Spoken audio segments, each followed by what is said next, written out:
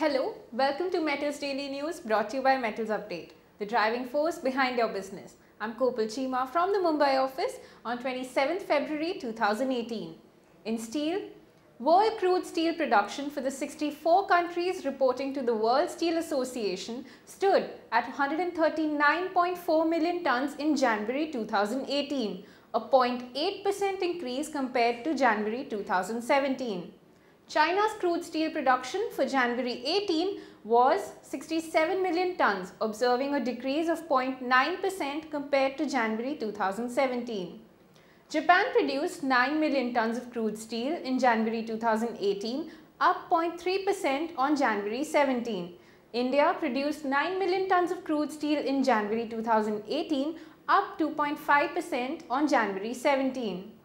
The US produced 6.8 million tons of crude steel in January 18, a 2.2% decrease on January 2017.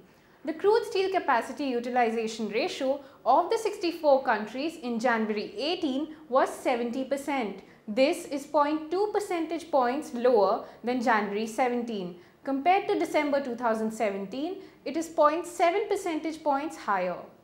The World Steel Association members represent approximately 85% of the world's steel production, including over 160 steel producers, with 9 of the 10 largest steel companies, national and regional steel industry associations and steel research institutes.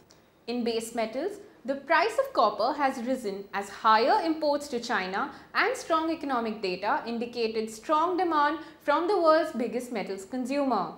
Benchmark 3-month copper on the London Metal Exchange closed 0.2% up at $7,110 a ton.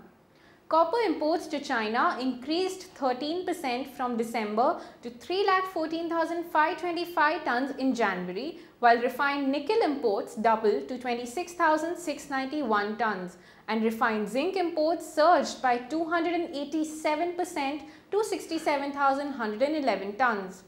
Prices of nickel and zinc also increased on the strong import data and a surge in Chinese steel futures after reports that China's top steelmaking city will extend production curbs. Chinese imports of scrap metal, in the meanwhile, fell to lowest level in nearly 2 years in January after restrictions were introduced. Scrap copper imports were down 28% year-on-year.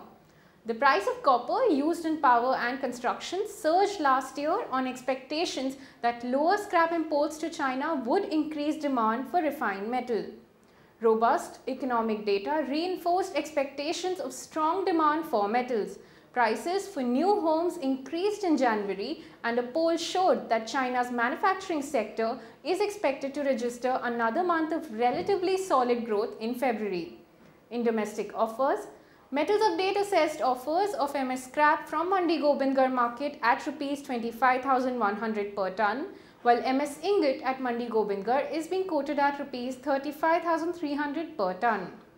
At Mumbai and Bhiwadi, the ingot offers have been recorded at Rs 34,100 and Rs 34,300 per ton respectively.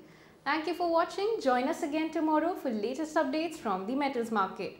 Visit metalsupdate.com and metalsupdate.tv for more information, and do not forget to subscribe to our YouTube channel. Have a great day ahead.